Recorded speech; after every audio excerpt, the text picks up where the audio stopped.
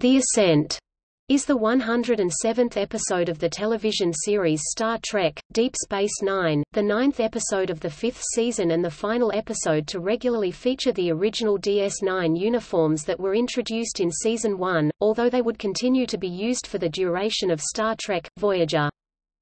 Quark and Odo go a trip in a Danube-class runabout. Meanwhile, back on Deep Space Nine station, Jake and Nog move in together when he returns from Starfleet Academy. Trouble ensues. Topic. Plot.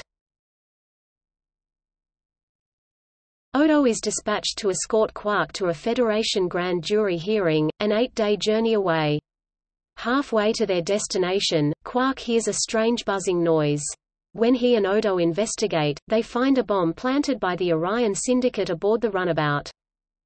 They contain the explosion in a transporter beam, but the runabout is still severely damaged. Forced to crash land on a frozen, desolate planet, Odo and Quark learn that they lost their communications system, their replicator, and most of their rations in the explosion. They are left facing a horrifying choice: starve to death or freeze to death. When Quark has an idea. Taking the runabout's subspace transmitter, he suggests they haul the heavy piece of equipment up an enormous mountain, where the atmosphere may be thin enough to send a signal for help. Sharing one set of cold weather gear between them, they make their way toward the mountain, bickering all the way. Quark is ready to give up when Odo encourages him with an estimate of 6 hours before reaching the top of the mountain.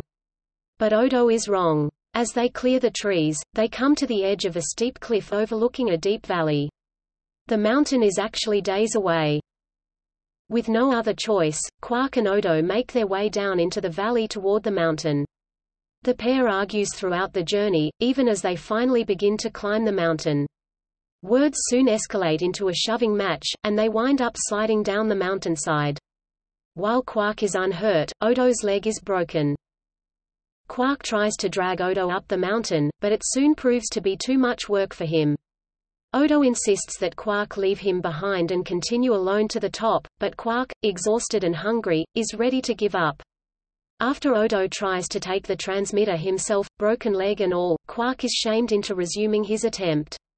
But when night falls, Odo is still alone, assuming that Quark failed to reach his goal and died.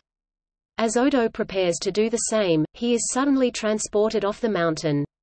He finds himself on the USS Defiant, where Bashir, Dax, and Worf inform him that Quark indeed made it to the top and was able to signal for help. The longtime adversaries return to Deep Space Nine with an uncomfortable new aspect to their relationship: the fact that Quark saved Odo's life. Meanwhile, on Deep Space Nine, Nog returns to the station for his field study. He moves in with Jake Sisko, and the two conflict.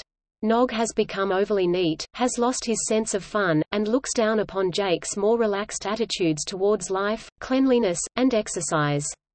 They eventually reconcile, thanks to the efforts of their fathers, Benjamin Sisko and Rom.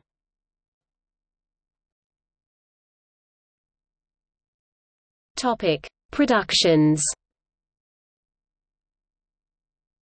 The outdoor shots were done at Mount Whitney in California, USA. Mount Whitney, at 14,500 feet tall, is the highest peak in the continental United States.